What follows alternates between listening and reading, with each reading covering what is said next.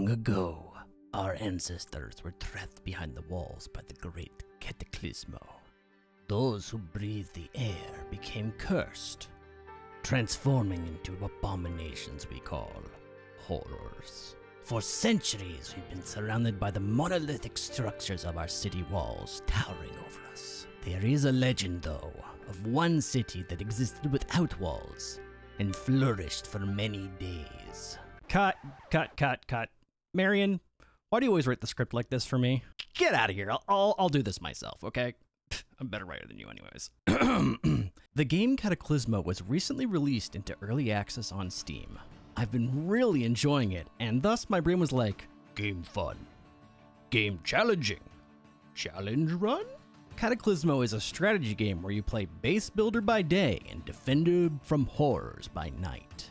You normally do this by building walls, the higher the better. But I decided to make this challenge, can you survive 90 days without walls? Why not 100, you ask, since that's better for SEO. In all due time, my plucky YouTube viewer. So basically, I need to use my troops and traps to defend my citadel for as long as I can. Now, as every good runner knows, we start off with a few practice attempts. I really want to experiment with the building techniques and determine in which order I should be getting upgrades. Cataclismo's building system is really well done. It actually tries to make you maintain structural integrity. This ain't Minecraft, my friend. You gotta support that shit or it will fall. In my case, I want as little as I can to be exposed to the horrors, since it will not have high health, and all of our troops will come crashing down to the hungry mouths below.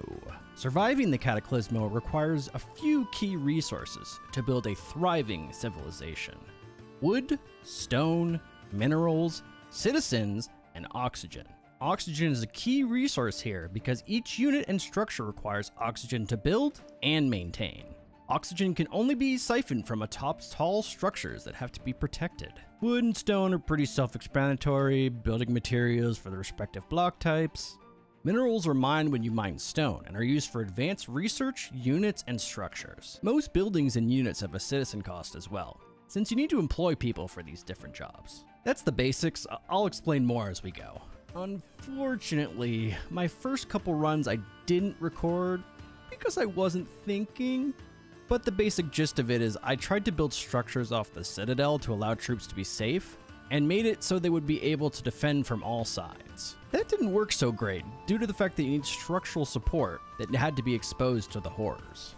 Attempt 4 I found the most luck with this approach, and things went well, making it all the way to night 25. The big issue was that I kept losing too many structures at night, and then spent all day rebuilding.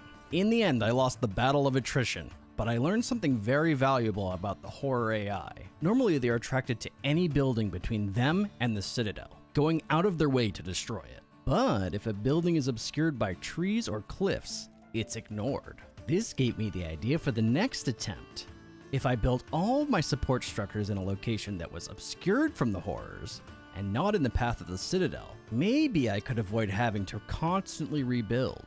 Each attempt has a randomly generated map, so I loaded up a new save to see what kind of terrain generation I would get. This happened to be the perfect seed for this challenge, and boy will you see why. Anyways, before we get to the town construction part of this, everybody say hi to Iris. She's a master scholar with magic powers to match. She is akin to a hero unit in this game. She plays an important part in this tale, as she can get active abilities to help keep back the tides of darkness. First things first, time to stretch my legs, scout the area, and look for any groves for me to build my city. Now you always got to keep two things in mind when you're building things. One, you can only build in city limits, which can be expanded with a territory beacon. And all buildings need to have a clear path to the citadel's entrance. If one of them there beacons is destroyed, all control of the structures in that area is severed. In the previous attempt, I lost because I lacked the supplies to build another replacement beacon for my hidden base, leaving me unable to restore my defenses in time. I located two very promising areas, one near the citadel that was a little iffy, and another perfect spot not too far. The second spot had some horrors who lived there, and I didn't have the troops at the time to take them on. We'll come back to them later and bring them freedom from life, or unlife, or whatever horrors are. I build a barracks to start recruiting more troops. Right now, we can only make bowmen, who are glass cannons. I start each attempt with very limited building options. But each night you survive, you get upgrade points that can be used to spend to buy new blueprints for units and structures. Since these upgrades are directly tied to the survival of each day, I need to choose very carefully. We survived the first night without issue. Iris is the best as always, and we get our first upgrade. Now you might be asking yourself, why would I choose to use my first point on something that weird? Well, let me tell you. I want to keep my building footprint small, so if I can have stairs that can work sideways, I can build tall structures with a smaller footprint. Night 2 I managed to beat them back, and I spend my points to hire some lobbers. Lobbers are great units. They have high health and they do AoE damage. They can tank attacks from a horror for a decent amount of time.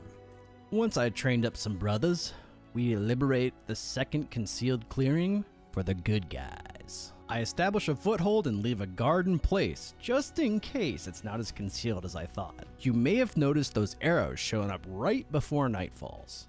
This is the horrors just giving us a heads up of what they're bringing and where they're coming from. Right now, they continue to come from the south, but at any point they could come from all directions. Next few days went fine.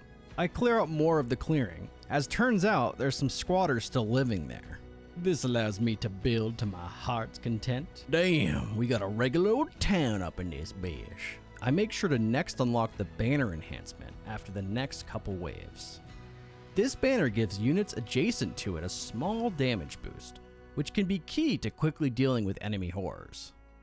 So that means we have to have static deployment of troops to receive said bonus. I almost screwed the pooch on night 6. I expected units to come from a certain way, but they bypass my units and head for the Citadel. I send in the troops, which pulls them away from the banners. With a bit of microing, it's not much of a problem. I learned from this mistake and established spots for my troops closer to where the enemies spawn. We all know spawn camping is a legitimate strategy. I want to next make sure to pick up the skill upgrades for my units, because I want to increase their DPS and provide additional effects every so often. The early game is all about building and buffing my military because flesh walls is all I got. This does mean I have to neglect some important upgrades for oxygen generation and citizen creation. Because of this, my clearing sprawl must grow. I mean, a bit of asphyxiation between friends? Oh, that's death. Whoops. Wow, this long to get to that joke, huh? Well, night 10 approaches. This is where I better learn how to position my unit types, which is good to know. As I mentioned, lobbers have much more health than bowmen. Positioning them towards the front of the group will allow them to protect the soft and squishy bow boys. Iris's position is very important here as well, since she does high AoE damage. Night 10 comes, it goes. These early waves are easy mode. I decided it was time to make the clearings more efficient, since the resources they collected are lugged a long distance to the Citadel, which is causing me to have to wait a long time while they take their time lugging heavy materials.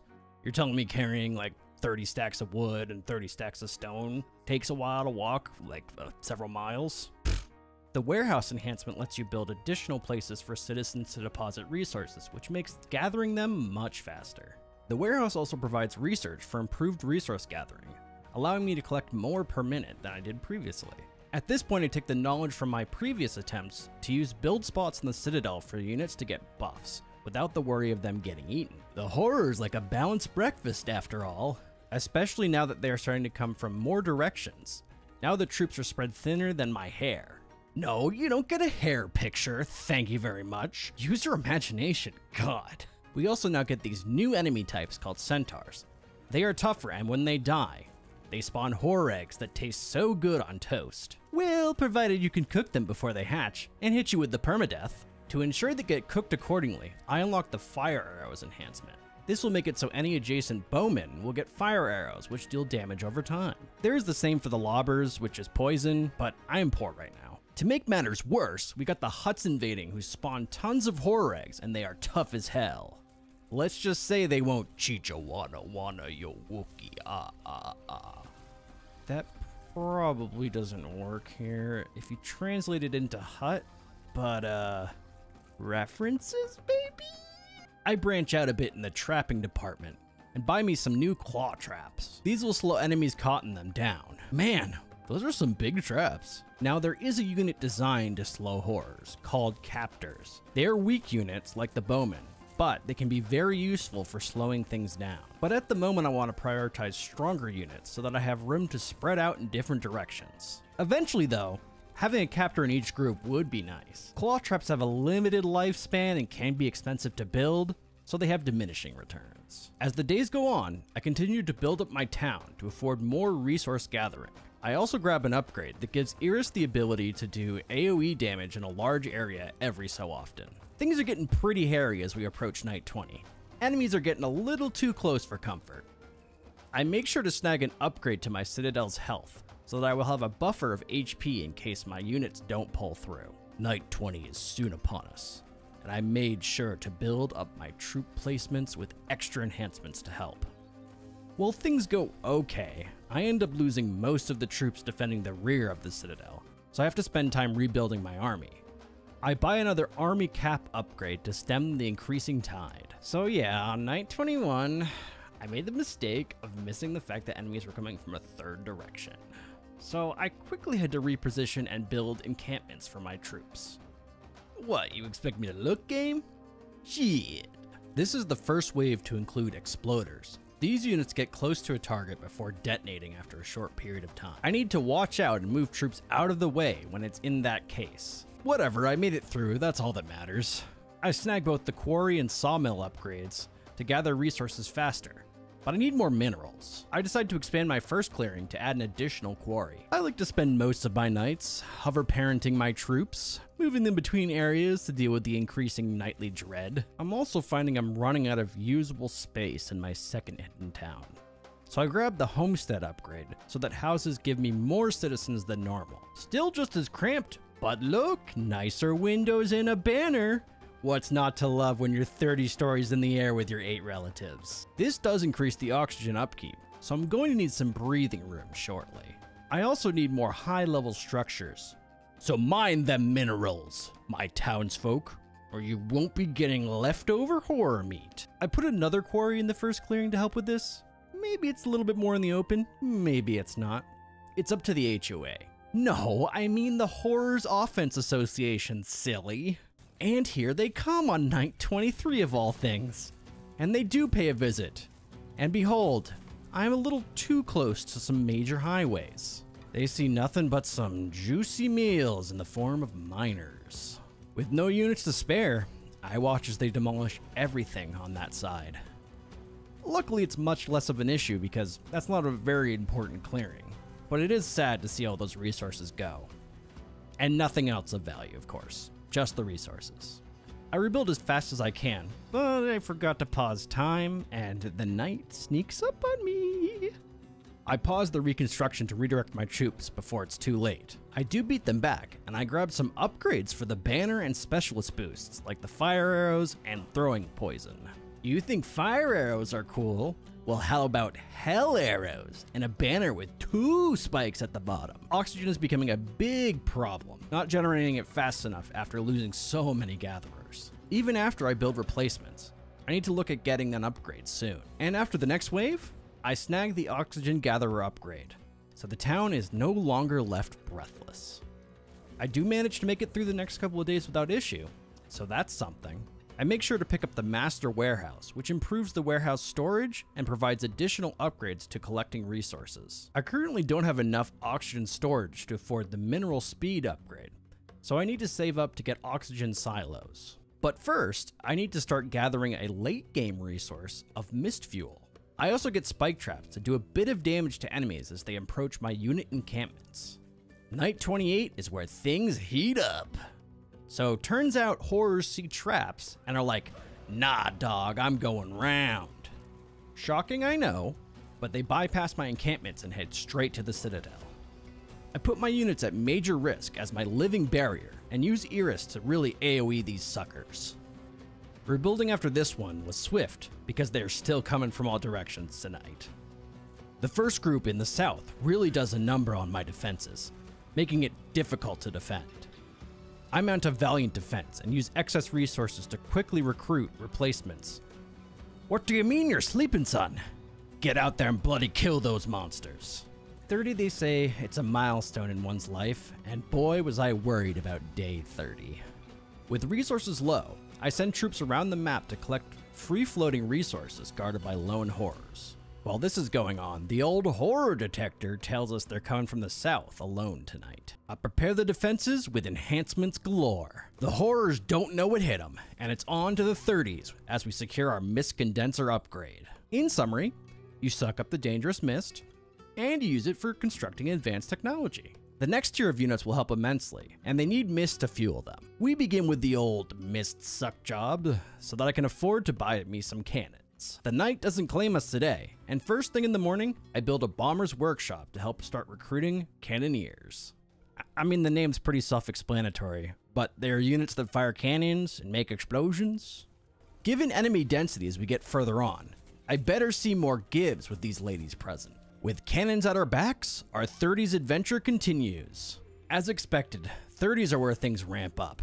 I spend a lot more time micromanaging units and rebuilding defenses. Luckily, the army grows in numbers, procuring more units and having more resources for building traps. Night 34, disaster pounces. A horror finds its way into the second clearing.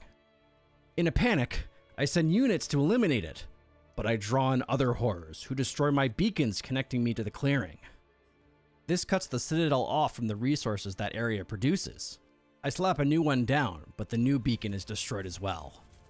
We manage to beat them back, but as morning dawns, I don't have the resources to rebuild the beacons. This was the same thing that killed the last attempt. Now, in Cataclismo, reversing time is a mechanic. I had no choice but to reverse time and try the previous day again.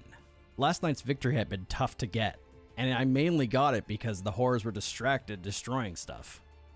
I also had to post guards in the clearing now to prevent the previous night's events.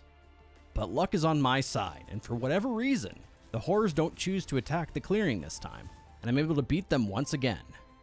I grabbed me the enhancement upgrade for cannoneers to improve their damage in the coming waves, and I surround the Citadel in an army of spikes.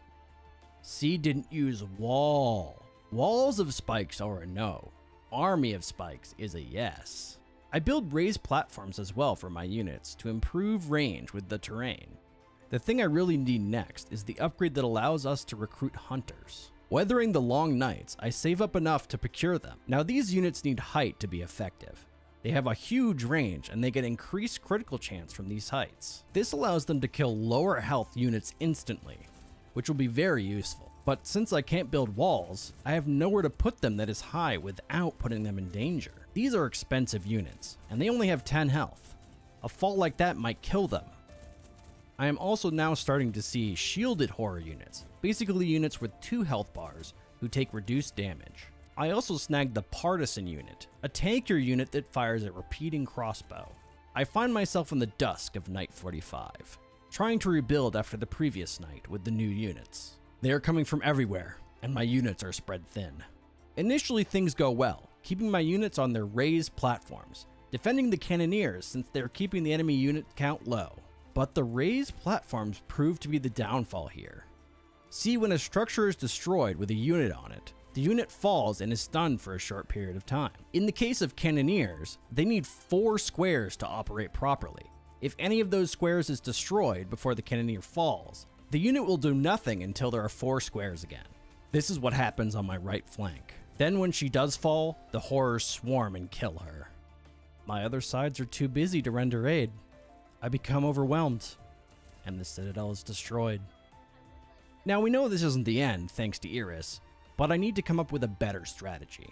This time I reposition my units so that the cannoneer is harder to get to, and I make sure to redistribute units based on where they're needed during the battle. While I am able to win, the cost is great, and I lost a ton of units. I quickly rebuild. I sell some structures to do so in a timely fashion, and I build many new resource gathering buildings. It's not enough though. I'm overwhelmed once again, and the Citadel falls. I tried different strategies and unit placements, but they all have the same result. Then I remember what I learned from previous attempts. I can build on the Citadel without creating walls that block horrors. This would allow me to put units higher without putting them at risk. I put as many hunters, partisans, and bowmen up there as I can. Initially, it doesn't work, and I realize without some kind of range increasing upgrade, it doesn't allow all the units to be effective. I use my remaining points to grab the Merlon upgrade, which allows me to build Merlon blocks on stone structures that upgrade the range of units next to them. But I am still really limited here. Bowmen just don't have really great range, even high up. And I have a lot more of those than hunters and partisans. I want to fit more units up high as well, but I need some of the stone block upgrades, which I can't afford. I try one more time, hoping to pull through the wave and get enough to afford the upgrade.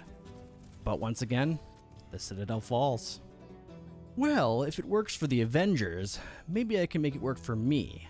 I traveled back a whole day, because even though Night 46 was hard as well, this gives me more upgrade points to work with. I beat Night 46 again, but 47 still kicks my ass. One more try. This time I concentrate my units more effectively to draw the horrors into range of the archers. This works, and I make it through the night. These small changes bring me over the hump, and I'm able to survive all the way to 50. On the day before, I get things really set up for my high up units. Upgrades, baby! I replace all the bowmen with mostly hunters, which are better in the late game. Partisans are great at stripping shields when low down, so I keep most of them on the ground. Plus, they're less likely to die given their strong nature. I make it to day 50 without much worry. Luckily, I planned for the horror to split off towards the Citadel, and our citizens sleep soundly. I'm about halfway-ish there, and at this point, I have most of the important upgrades. Though there is one more unit type, the Ballista, I have not yet got. Mostly because they're designed to deal with horrors at choke points. And without the walls, we're not really making too many of those, so they're less effective. Things are going very well for me. I blast through wave after wave, collecting upgrades as I go. I do build the Ballista units, and since they need to be high up, I build a little platform for them on the Citadel. I keep my townsfolk happy in their little glades, and apart from some difficulty on wave 59, leaving the 50s as a time to be alive. I do learn to position my ballistas even higher with my hunters as well, which also helps immensely. At this point, I have the strat down on how and where to position things to best protect myself.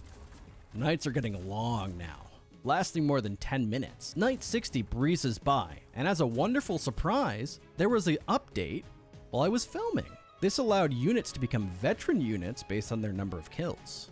This gave them a big bonus to damage, which helped a ton. And with that nail in the horror's coffin, it's time for the montage.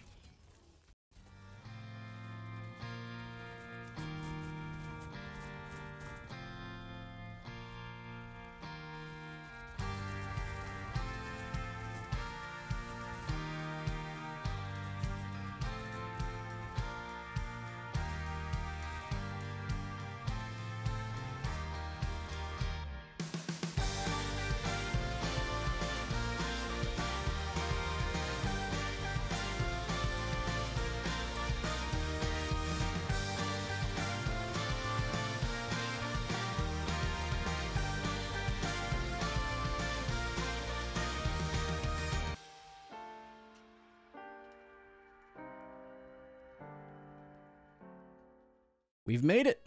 I can finally explain why we are at 90 days, not 100. See, originally, this was meant to be survive as long as I can video, but after night 50, I decided, why not go to 100 days? Near the end, it took a long time between nights, until night 90. I waited 4 hours, and it never ended. I tried reloading and waiting again, still nothing. So yeah, this is how I only survived 90 days in Cataclismo without walls. Yay? I hope you enjoyed the video. I know it's a bit different from my normal kind of game. If you want to see more, please let me know. If by some miracle the devs see this, thank you so much for the wonderful game. I cannot wait to see where it goes next. I can see so much potential in such an interesting and mysterious world. I can't wait. Yeah, I'm a sucker for world building, but you know, still pretty cool. Well, so long, farewell. Thanks for all the fish.